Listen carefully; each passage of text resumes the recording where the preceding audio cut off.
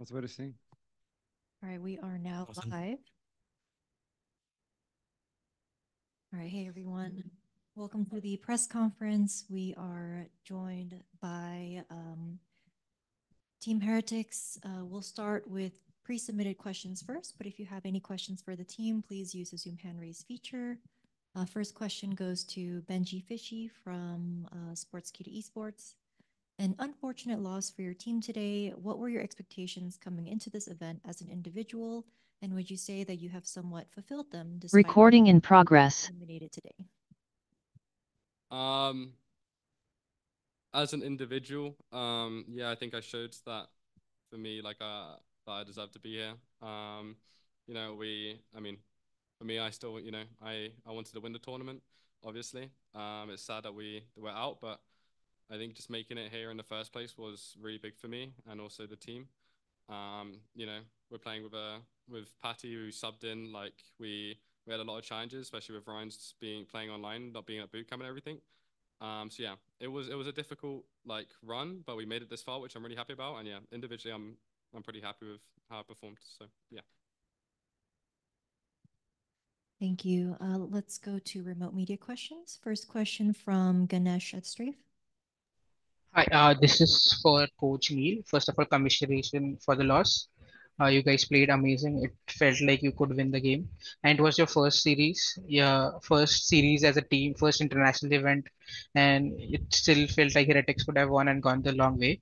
My question is, how was the experience for you and like everyone was playing since the crowd was cheering you on? First of all, how was the experience? Second, what were the challenges you guys faced during the event? Yeah, so I mean, I think playing in front of a home crowd, at like a major event was insane for everyone. Like the fans were crazy. They supported us through, the good times, the bad times. And yeah, it was just insane to be able to hear it. We're sorry we can go all the way, but I think we showed in the games today, like in against Sentinels, we could have, like we've not played against poor teams. Sentinels are probably one of the favorites to win the event, and PRX were grand finalists and champions 6 months ago. So we've not played against bad teams, and it's a huge experience for everyone here. This is pretty much everyone I think's first Yeah, major event. So yeah, everyone's learned a lot from it, and we're only gonna improve from here. We already fixed a lot of our issues from the Sentinels game overnight. Like that was in less than 24 hours. Give us another 3 months, and I'm sure we'll be back here again yeah, and ready to actually win the whole thing. yeah. Thank you so much. Next question from Johan Esports Driven. Thank you. My question is for anyone who wants to answer. You guys played amazing Valorant so far. So what did you learn so far that will help you during the regular season? Who wants it? You want me to take it, or do you want to take it, Benji? I don't know. You can take it, bro. Okay, I mean, yeah, we played nice Valorant. It's what we've been preaching as coaches, and everyone in the team believes in it. That's why we built this team. We wanted to, you know, play nice Valorant and not stick to the meta and be innovative. And I think we've done that. I think especially on maps like Sunset. So yeah, for us, like as coaching staff, we've learned a lot. Preparation was really, really good going into kickoff, and I think with the time limits we've had, we could have done better. To be fair, so that's something that we've learned as coaching staff, and for the players, I'm sure it's just being on that stage, and also the effort they've put in is crazy. So yeah, I've learned as a coach how incredible my players are, and I'm sure they've all learned as well how incredible they are to each other as teammates. So it's only positive. Amazing. Thank you. Next question from Brandon Esports GG. Thank you very much. To kind of follow up on that, you mentioned just how incredible your players are. We saw a lot of pop-off moments individually from your players, Nil Zeno against PaperX. So I'd just like to kind of ask you what your thoughts are on the pop-off potential compared to the team play that the team has shown, and kind of what areas might be able to bring those both to the same level.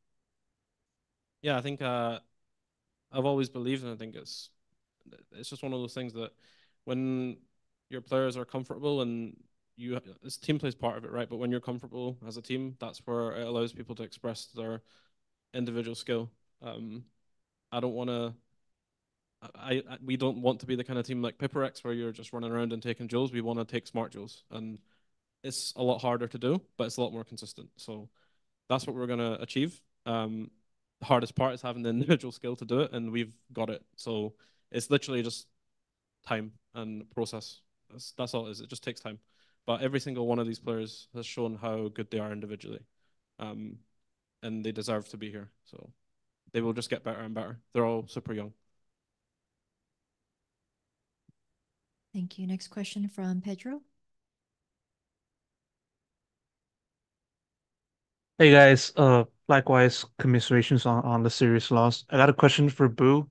Um, when the series went into a tie on the halftime and the third map of the series, but then from then on, Paper X has kind of snowballed the lead away from you guys. I'm kind of wondering on what made that happen in such a way that Heretics weren't able to rebound, and wins in split. You know, what were the kind of challenges that you saw within the team taking on Paper X? I mean, we're talking about our attack, right? So I think it was just moments when the fight happened, like on pistol round, I think on the fourth round, like the mid pushes, the round fights, like it's just the fights that happened. I feel like, I mean, they obviously won them, but also maybe we're not as ready as we should have been. I also think that my calls could have been better on attack. I didn't do the best calls. So it's just combination, like it's mostly props to them, because they kind of abused the fights that are comfortable for them, and we gave it to them. So yeah, I think that's what happened.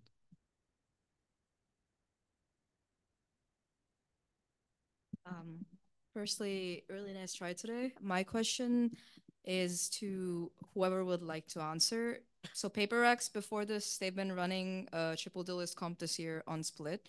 Was that the comp that you were prepared for heading into this? Did you expect the change about with the Sky coming in? And do you think that it was just not being able to win the individual fights like you said that led to the loss? Or was it the team comp that caused a little bit of a wrench in the works? I can answer if you want. I mean, for us, like we're aware, PaperX, we were aware of triple duelist comp, like we were prepared to face that, but we're also we're very aware that it's very easy for them to just change comps or change an agent. We're prepared for any swaps. Like we always make sure we're prepared for stuff like this. I think a lot of it was we didn't they took advantage of when we made mistakes, and yeah, this is how it goes sometimes. But yeah, we're ready for anything. We weren't surprised that they changed your list. Is what I'm trying to say. Thank you. Next question from Arnob the Spike. My question is open for everyone. I just want to understand, like, you guys pick Neon over other duelists in most of the maps. Is it something that is Minibo most comfortable with, or do you guys find more value out of Neon compared to other duelists? You want me to take it, or do you want to take it? I can answer. Yeah. I think it's complex answer. First of all, it wasn't really minimal. Like he's comfortable playing any duelist. But the thing is, he's so good on Neon that like the things he does reactively raises skill ceiling of Neon a lot. And like when we tried Neon on Lotus or Sunset, like we saw how impactful he is, like not with the strategies that we put on, on Valor plans and like you stand here, you stand here. No, it's about his own decisions reactively. And we saw how good he is. So that's mainly the reason he plays it. And then the second reason, I think I mean, nobody really plays it. Maybe some teams here and there. So it's hard to play against. People are not used to countering Neon. They maybe are not fully aware, like what can happen, what stunts are like dangerous to them, how fast he can run sometimes, like how impactful is the ball sometimes. So it's a combination of his own skill and the unpredictability of the agent. Thank you. Next question from Pedro.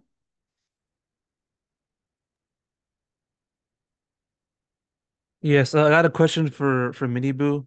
Um, Putting the focus back onto the map three, of course, you did not put a very good performance relative to the other maps that you performed in the tournament, going 6 and 14 KD. I just want to know what was the biggest struggle that you faced in Split against Paper X from your point of view, and how difficult was it for you to just kind of play it in that way in such a form? I'm not actually going to let him answer that question because, as a coach, I don't care about his KD. It's not an important question. It's not something I want to focus on. We lost the Paper X because they were a better team, and we lost as a team. It's nothing to do with Miniboo.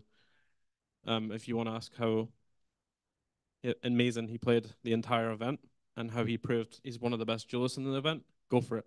But I'm not going to let you guys ask any questions about individual performances because this is a 5v5 team game and we lost as a team. So, thank you.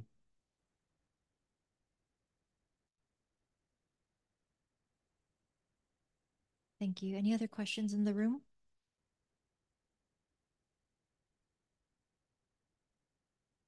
Look what you did.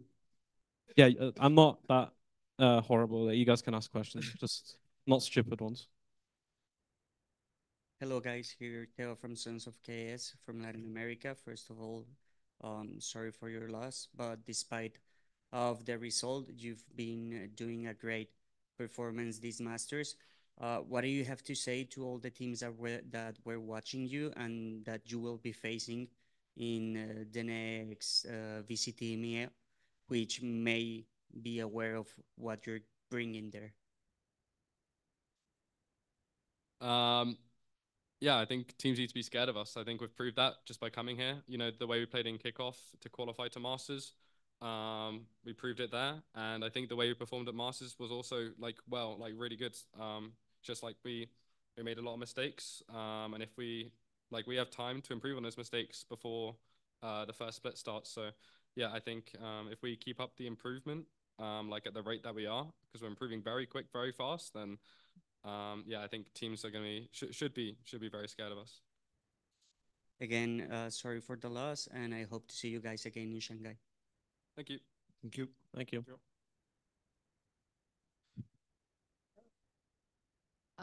I have another question that's to you, Coach. So for this event and for a lot of games in EMEA, we did have Tech playing for the team. So I think that everyone can agree that these five are like fantastic together. So do you have any idea about what's the situation is going to be in the upcoming split or for future events? Yeah, so thanks for asking, especially about Patty, because I want to give Patty a massive shout out. He is incredible, an incredible teammate, incredible player, someone I've respected for a very long time, and I'm super glad that he got to show everyone on the stage what he can do. The impact that Patty's had, I've seen a lot of people say, we've been practicing with him for 3-4 months. We had about 3.5, weeks preparation before kickoff started. So the impact that he's had on the team, I can't explain how insane it is, and he can do that to any team. That being said, Patty did come in as a stand-in. He will still be with us for the split. I'm not entirely sure contract-wise how that's going to look, but he will be playing also. But Patty will also be staying with us. It will be playing against the first team that we play in the split because Miniboo has exams still. So yeah, there's a big chance that Patty will be in and out, helping us out again. But yeah, I don't know. I can't express how happy I am to have him in the team. We love having him. So yeah. Thank you.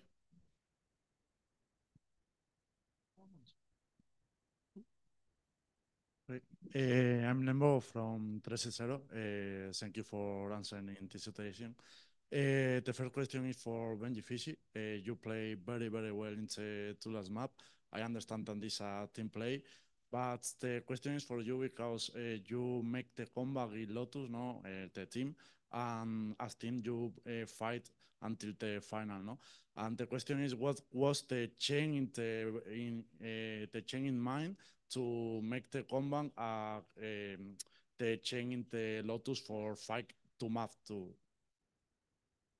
I think, you know, a lot of it is just kind of sometimes we maybe lose focus of, you know, and maybe our team play slips up. I think refocusing and making sure, you know, we're playing together as a team. We're not taking individual fights. Stuff like this, we're being drilled on it, you know, by Neil and Boo and Weber. Just like we've been very, we've always tried, you know, ever since we, you know, lost at Red Bull against, you know, just against Foot and Focus and lost against UCAM. Like we've been very focused on team play, and but we're obviously not perfect.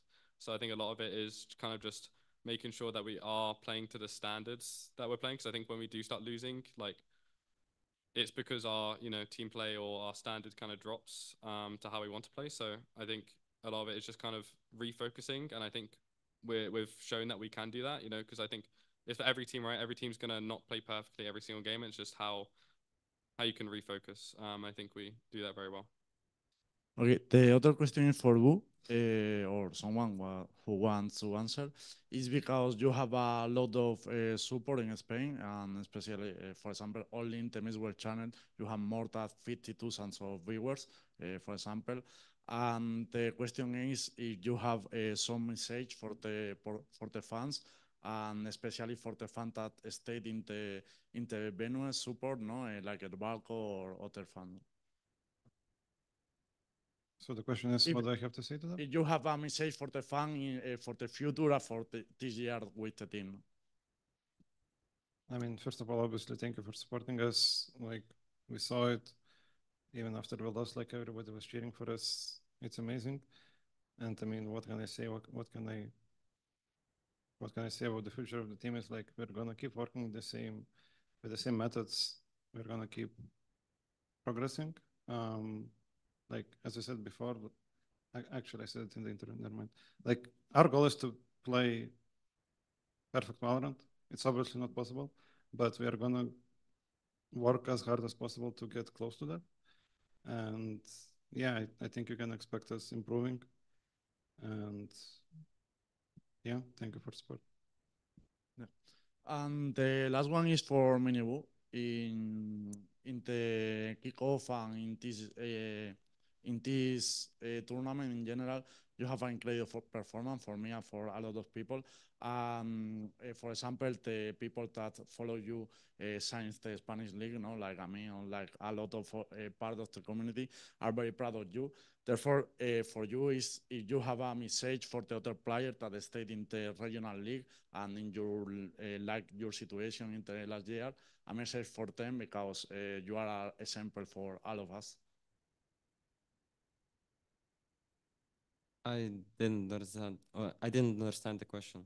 It's only that a lot of players of the regional league are in the similar situation that you the last year, and you are an example for them. They are so proud because I speaking with a lot of them. If you have a message for them in order to achieve the same that you know, go to the tier one and play in an incredible performance like in the kickoff and in a lot of matches in this event, no, like you. I mean, the message is that tier one, tier two, like it doesn't matter in what tier you play. You should play to learn. You should play to improve, and you have to gain something from every match you do. Make your own like conclusions, and it doesn't matter what tier you play. You just have to play to improve, and you have to like just stay disciplined, and eventually you're gonna play in the highest level if you're worth of it. Just like it doesn't matter what tier you're playing. You have to always improve yourself and develop yourself. Keep like working hard. Like the hardest part is not playing in the highest tier. The hardest part is like when you, I don't know, like when you're in tier two, you're playing PRX every day, like that monotony, like routine. You have to grind it. You have to keep doing that and don't give up on yourself and just develop yourself. Okay, thank you, you and all the team for represent the Spanish community, the Spanish teams. We are very proud of you, and this is only the beginning. Thank you so much. Thank you. Thank you, bro. Thank you. Thank you. And that's all the time we have. Thank you so much, Team Heretics. We'll see you next time, hopefully. Thank you. Thank you very much, guys. Thank you. Bye. Cheers.